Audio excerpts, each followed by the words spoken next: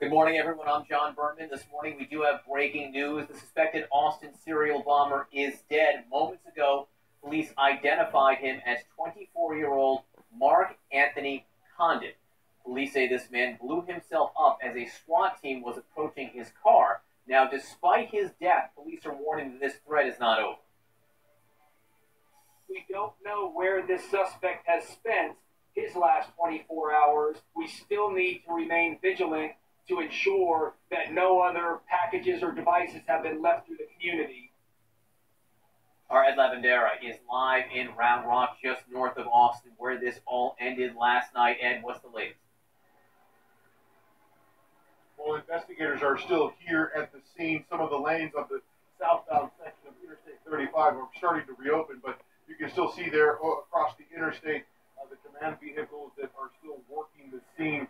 That is where the surreal end of this hunt for the suspected serial bomber came to an end just a few hours ago.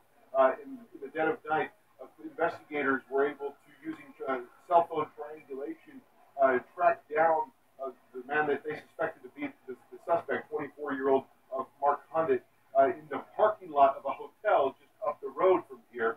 And they sent a team out to survey him and put eyes on him. And that team was waiting for tactical units to show up when the suspect left the parking lot, started driving away, and ended up driving into a ditch. A SWAT team jumped out and approached the car, and as that team did that, authorities say the suspect triggered a bomb that he had there in the car and blew himself up, John. So right now, and as you mentioned leading into this, still a great deal of concern as investigators are now starting to piece together the parts of his life, trying to determine motivation for all of this, but also more importantly and more urgently right now this morning, trying to make sure that there are no other explosive devices that have been left somewhere throughout the city or have already been mailed before they were able to get close to him. So that is the kind of work that is taking place right now this morning, John. All right, Ed Lavandera for us in Round Rock. Ed, thanks very much. Joining me now is James